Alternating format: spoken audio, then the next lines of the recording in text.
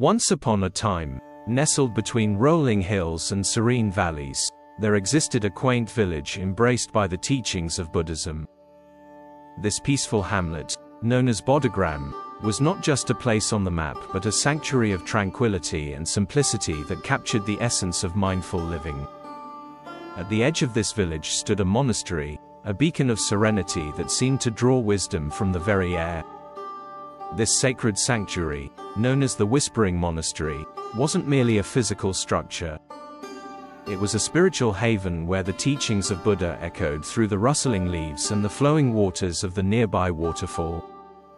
The monastery was a breathtaking sight, surrounded by lush greenery, vibrant flowers, and the soothing sounds of nature. Children and adults alike found solace in its enchanting gardens, treating them as nature's classroom where the lessons were written in the dance of leaves and the melodies of birds. In the heart of the monastery, there resided a venerable monk named Master Kaavi.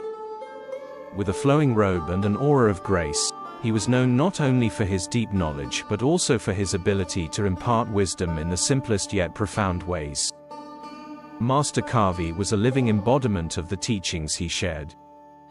Once a day, the students, both young and old, gathered near the mesmerizing waterfall, eager to absorb the timeless stories Master Kaavi wove. It was a daily ritual, a communion of souls thirsty for enlightenment. As the children gathered around Master Kaavi, their eyes sparkled with anticipation. "Tell us a story, Master Kaavi," they chimed in unison. The monk smiled warmly, his eyes reflecting the accumulated wisdom of years, and began. "Today, my dear ones, let me share a tale of dedication and the pursuit of perfection.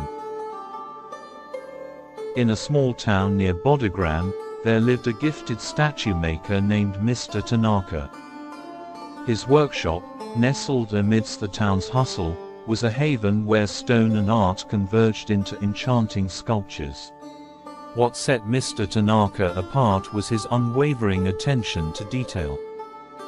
He believed that the soul of a statue lay in the intricacies of its features, the curve of a smile, the delicate folds of a robe, the lifelike gaze in the eyes.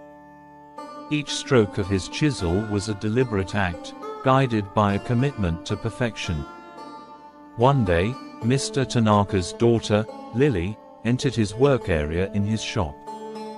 Lily was a curious and adventurous girl.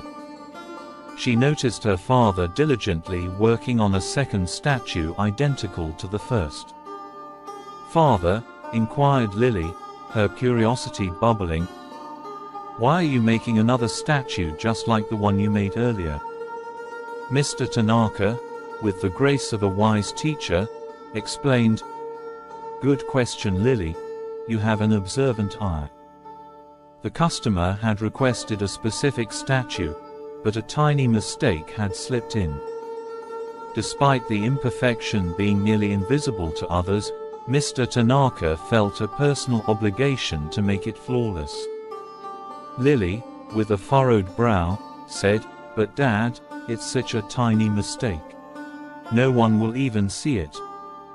Mr. Tanaka, with a gentle smile, replied, "Lily, it's not about what others see. True dedication means doing your best, even when no one else notices. It's a journey of excellence."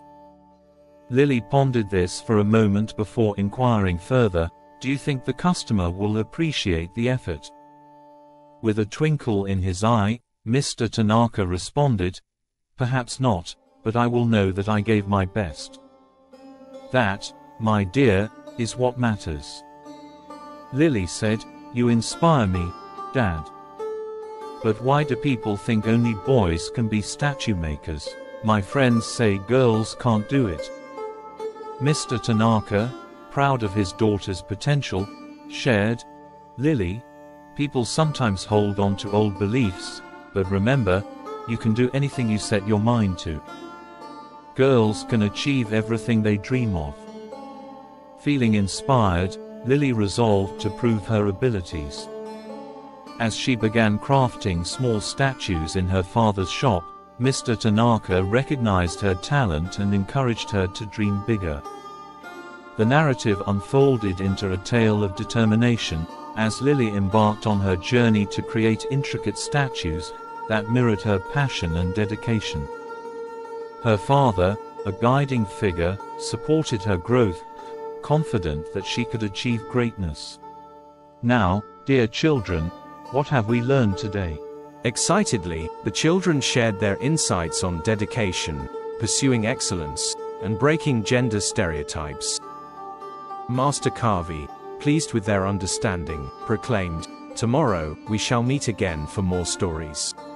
Carry these lessons with you until then."